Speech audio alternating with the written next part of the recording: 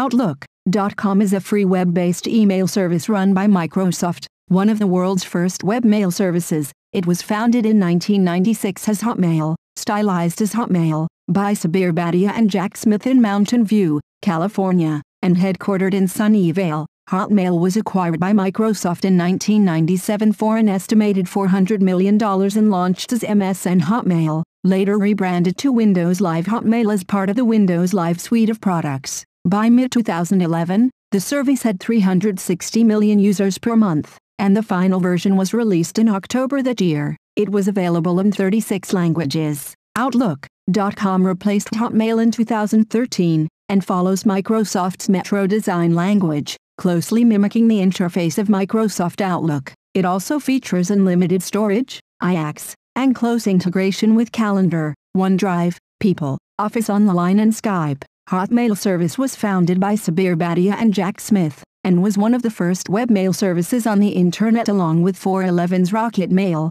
later Yahoo Mail. It was commercially launched on July 4, 1996, symbolizing freedom from ICE-based email and the ability to access a user's inbox from anywhere in the world. The name Hotmail was chosen out of many possibilities ending in mail as it included the letters HTML, the markup language used to create web pages. To emphasize this, the original typecasing was Hotmail.